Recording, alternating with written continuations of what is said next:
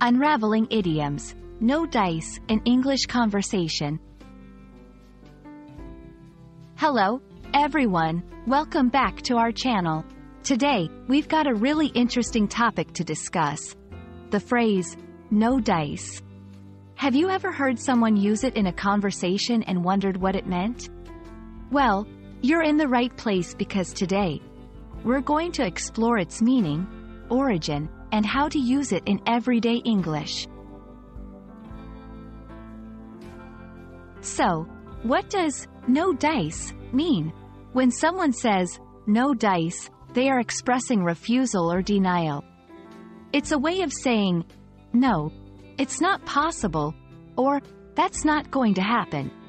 For example, if someone asks to borrow your car, and you're not comfortable with it, you might respond, no dice, I need it for the weekend. The origin of no dice is quite interesting. It actually comes from gambling with dice. In the early 20th century, if a dice throw was invalid or didn't land flat, it would be called no dice.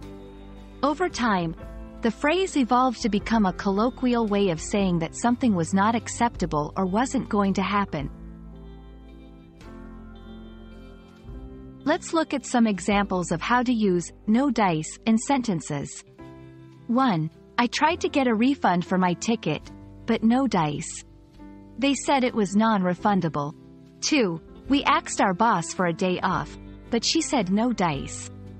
3. They attempted to fix the computer issue remotely, but no dice. They had to send a technician. In these examples, no dice is used to express refusal or the impossibility of something happening. That's about it for today's lesson on no dice. We hope you now have a better understanding of this phrase and feel more confident using it in your own conversations. Don't forget to practice, as that's the best way to improve your English skills. Thanks for watching, and we'll see you in the next video.